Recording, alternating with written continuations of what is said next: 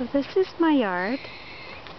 This building is unoccupied, and it will continue to be. The owner is taking it off the market.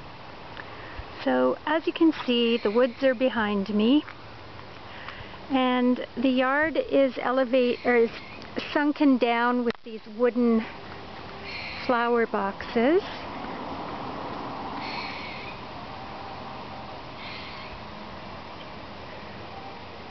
On both sides that are quite steep and filled with my garden.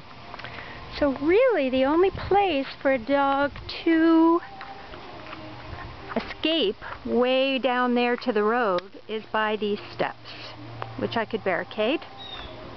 And I can also put up a dog run across the whole yard. But as I said, I plan on taking the dog for long walks down on the beach.